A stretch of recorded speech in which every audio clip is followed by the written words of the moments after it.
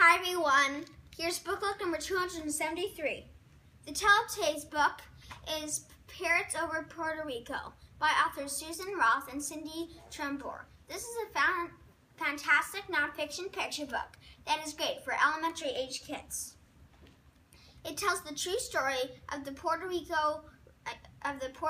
parrots, which lived on the island of Puerto Rico for literally millions of years. But then, starting with the arrival of the first human settlers, the parrots started to disappear.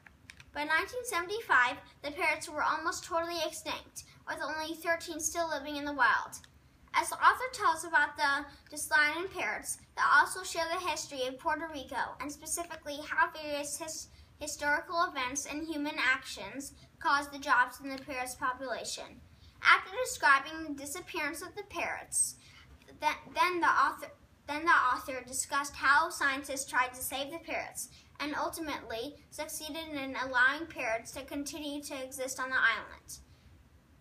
Scientists actually taught the parrots survival behaviors, including how to raise their babies and how to recognize their enemies. This is a really fantastic nonfiction picture book. The story of the Puerto Rican parrots is really thoughtfully told in a way that makes it interesting and engaging. The illustrations are really beautiful collages made out of paper and fabric, and I especially love the neat format of the book. The pages are vertical, and you turn them like you turn calendar pages, which I think is neat because it emphasizes that the height of the rainforest and the tall trees and the waterfalls, and also all the stuff humans are doing below the trees.